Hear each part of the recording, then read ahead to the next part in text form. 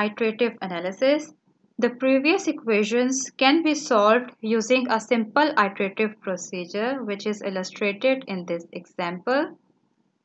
Determine the current ID and the diode voltage VD for the circuit where VDD is 5 volts and R is 1 kilo ohms. Here we assume that the diode has a current of 1 milliamperes and it has a voltage of 0.7 volts.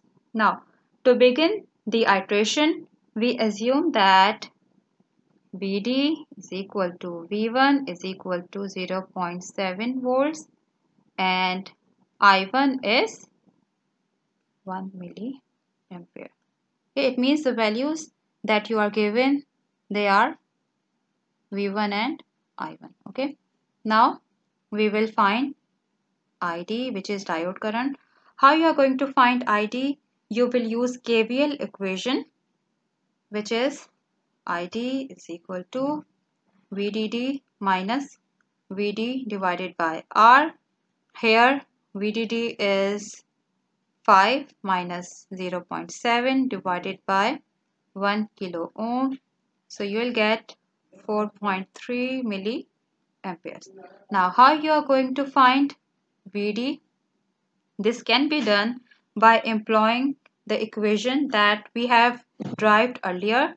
This equation is V2 minus V1 is equal to 2.3 and VT log I2 divided by I1, or V2 is equal to V1 plus 2.3 and VT log I2 divided by I1. Now here this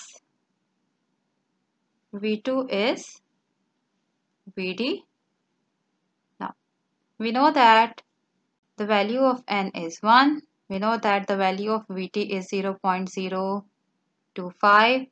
Now here what is I2? This value of ID that you have derived, it is I2, and you know I1 is 1 milliamperes. So after solving this equation and after putting all the values, you will get the value of V2, which is what?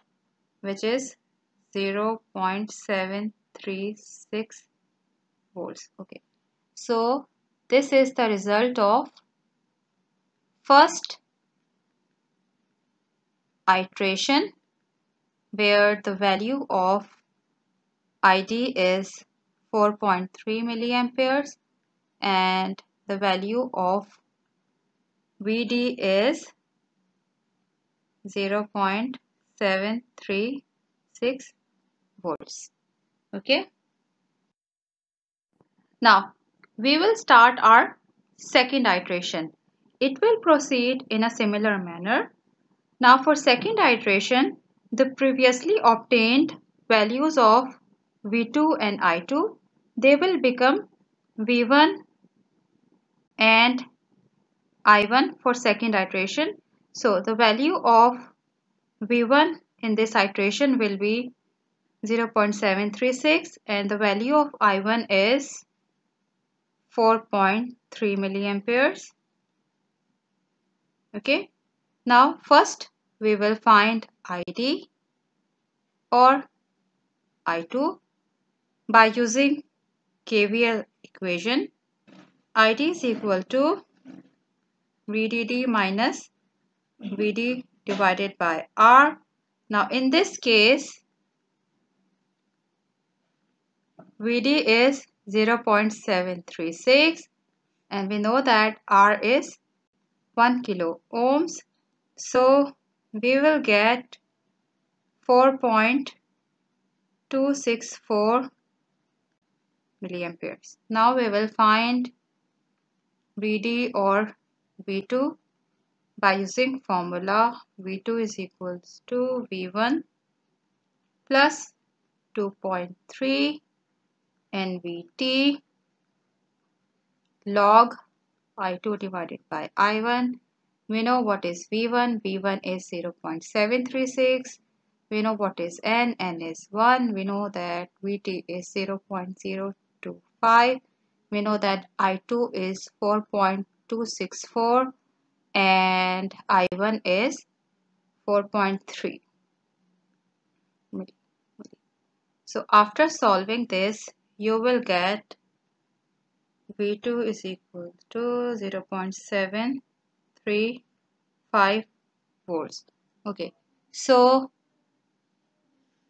the results of second iteration are ID is equal to 4.264 milliampere and VD is equal to 0.735 volts.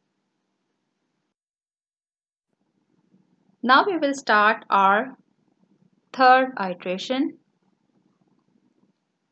The third iteration proceeds in a similar way. It means the values of V2 and I2 that are obtained in second iteration, they will become V1 and I1 in this third iteration. So here V1 is 0.735 volts and I1 is 4.264 milliamperes. This V1 is also Vd. So first we will find I